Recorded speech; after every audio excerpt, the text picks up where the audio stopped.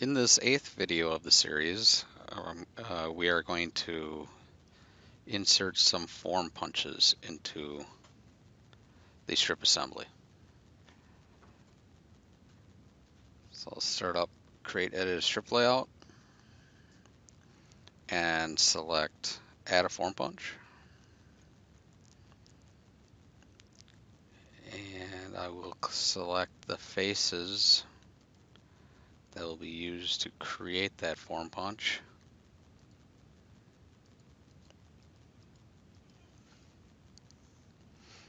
And I'll give it a name, select a material type, and enter a heat treatment.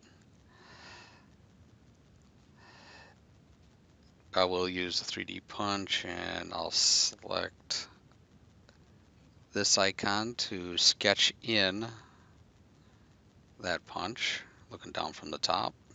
You can see how it puts me normal to and zooms me in on that station. And I am just going to use these, convert the perimeter of these faces, and then simply delete the entities that I don't want.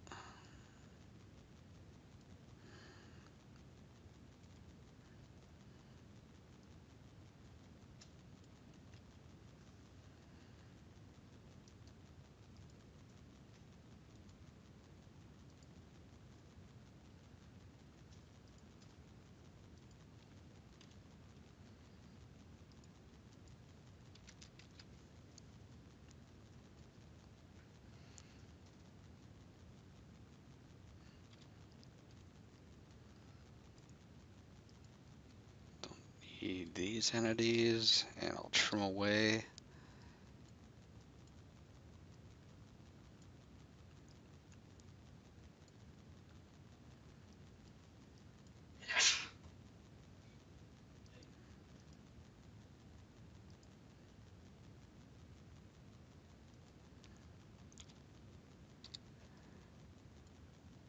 And I'll trim this away.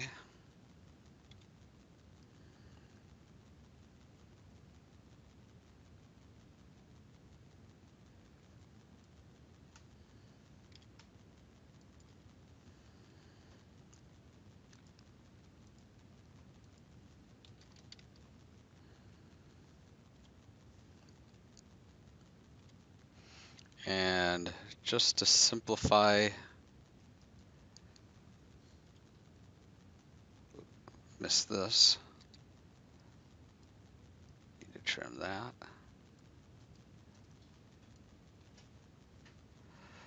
I have a closed contour now, and just to simplify this, and I don't have external references, I'm just going to take and delete these references.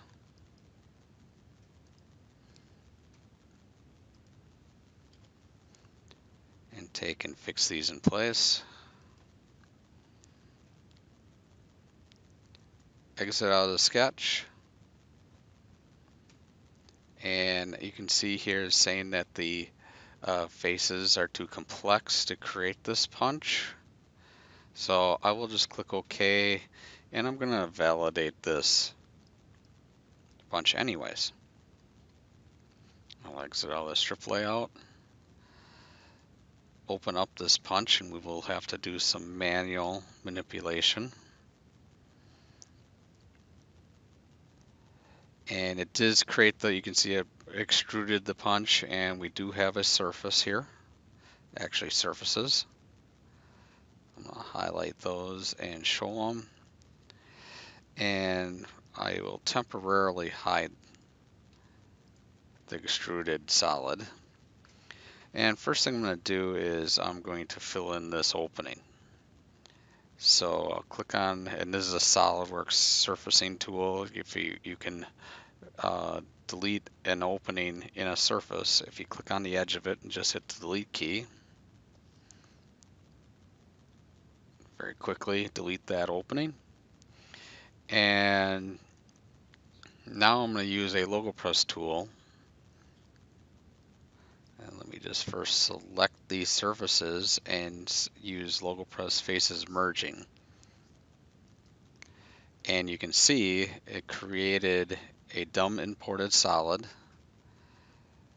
and it merged it into all these surfaces into a single surface. So now I can delete these two features. Don't need them anymore. So I have a clean surface to create the punch with. And now I'll show the boss. Select the surface and do a surface SolidWorks cut with surface. And the arrow is pointing in the right direction. Click OK, and the end of the punch is cut off. Now I can hide that surface. Don't need to see that anymore. And let's say I want to extend some of these faces so it's beyond the part.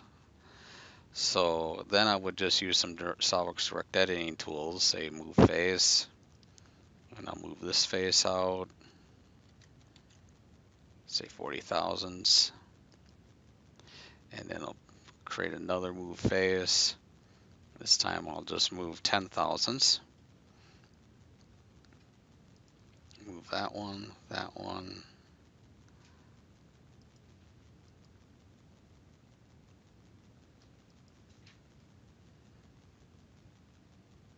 Do the same thing on this side.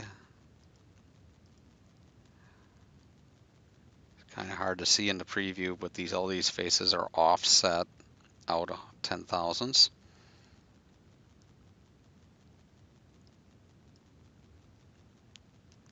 And one more move face because I want to also offset these faces.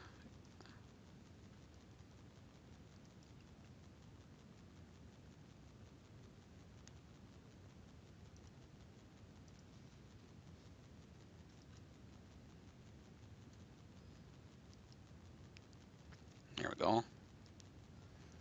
And the nice thing about using move face is you're not dealing with surfacing. It is just direct editing on a solid.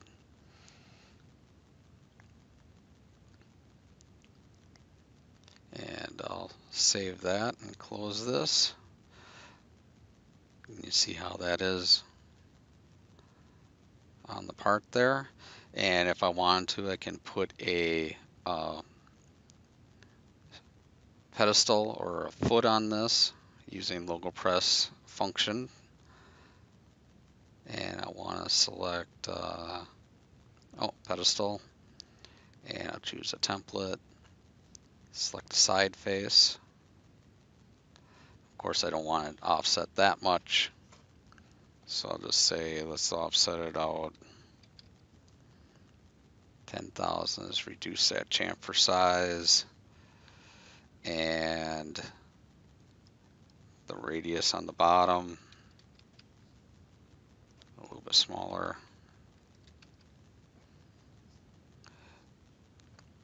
And then also the height, make that taller. Say that's what I want. Click OK, and now I got a pedestal on that punch.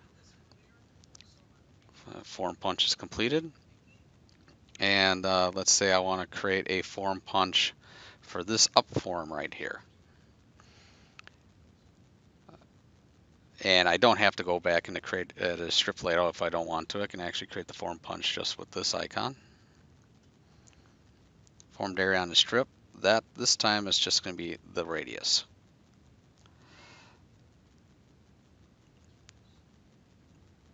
From the bottom of the strip, and I can give that a name. Material heat treatment, you can see it's just defaulting what I had last entered. And this time I'm going to use a 2D punch where it's going to coin or set that radius. Thin it. And then I select punch body sketch definition, click on the station I want to create that punch. You can see it zooms me in. It makes me normal too. And I'm just going to sketch in a rectangle. Something like this. Of course, I would dimension this fully, but for demonstrating this punch, this is good enough. And and we get a preview of the punch. And let's say I want to change some of this geometry right here. Well, I can change stuff like, oh, if I didn't want this to angle off 15 degrees, I can change that right here. So I want that to be 0, apply that. And say this radius down here, right? And this is defaulting to values set in the LogoPress options, and this is set to 3 times material thickness. So this R, if I wanted to round that up to say 50 thousandths, I could do that. And I could also reduce the amount that it's coining that, and the radius up here, say I only want 1,000th. And I just hit apply, and there, it just updated. Click OK, and that form die is done. Form punch. And next, I'm going to create a marking punch or a stamp for the coining of these grippers. Again, I'll go into form punch, form die insert. Formed area on the strip, that's just going to be this top face. And I'll change this to a marking punch. And then I'll sketch it in. Select here. Again, it zooms me in normal. And I'm just going to create a center line. Actually, I'll create it from here to here. And then I'll create a center rectangle.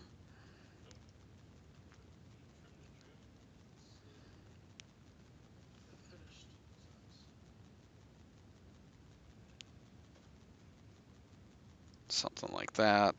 Of course, I can always drag it a little bit bigger if I wanted to. And normally I would fully define that, but again, for time's sake. And you can see it cut the end of the punch off. Click OK. I'll open up this punch.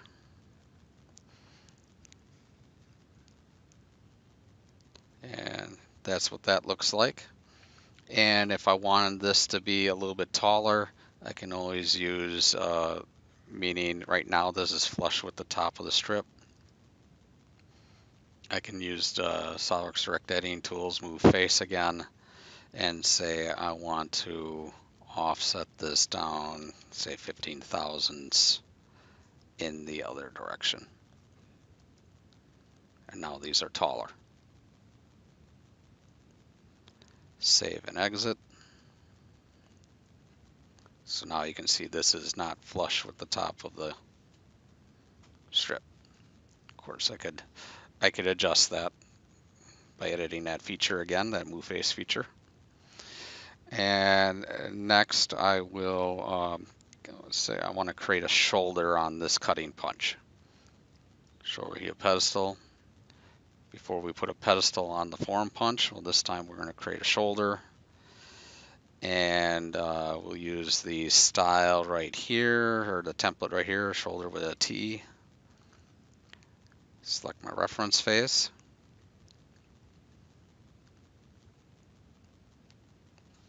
Get a preview, and you can see all the different values, all of these different values down here that we can change. I'll just say change the height of that.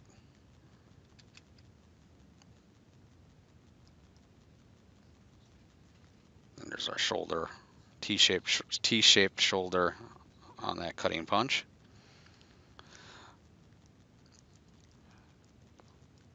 Next, I will go into create edit strip layout. We do have something that is left to be applied. It's probably because I've modified that cutting punch, so I'll apply that. And this time I will click OK. And I am going to populate the information node, and also I am going to create a joined part. Select yes.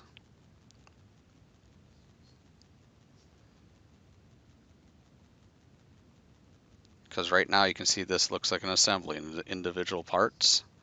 And when it finishes, now you can see it's joined together. It looks like a realistic strip. And here you can see the information note, all the different information, forces and perimeter around your perimeter around cutting punches. So that would be for like calculating wire time, perimeter around form punches, material lost. There's even weights and all this information for quoting.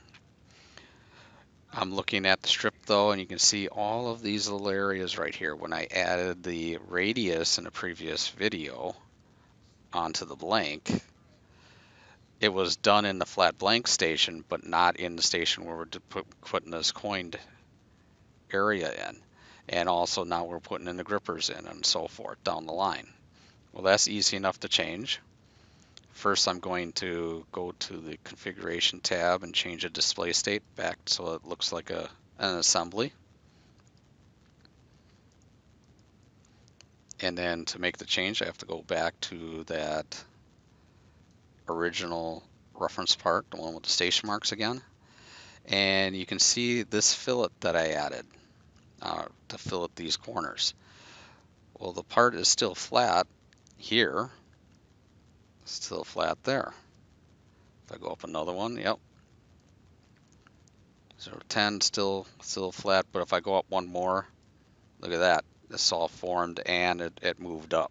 So what I'm going to do is I'm going to drag this fillet just above the 010 station mark, or the 110 station mark. So now even for this station, we got the fillets on the corners here on the flat. Go down to the bottom, go back to strip. Actually, I'll save that right away. Go back to strip, and to have that update into the strip, I have to select update the stations.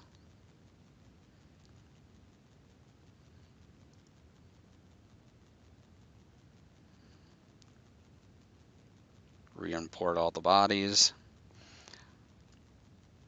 Now if I zoom in on here, you can see there's no spaces in the corners, no blank spots. So to get the information note and the joined part to update, I just have to go into create edit strip layout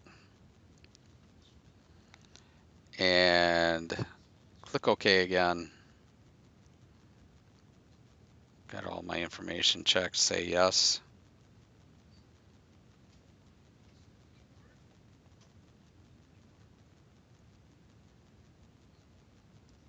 Look at this from the top again. You can see all the little spaces are now filled in and information note updated. And when it calculates this information note, you can see it also calculates forces for individual cutting punches and forming punches. And it also creates cutting forces for individual stations. And it just created,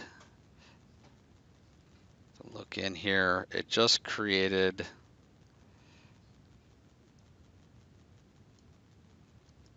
material types or file types, created this strip summary information note as a spreadsheet.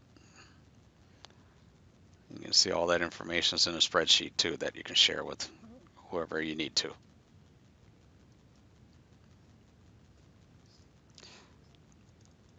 So our strip is complete, and that's the end of this 8th video.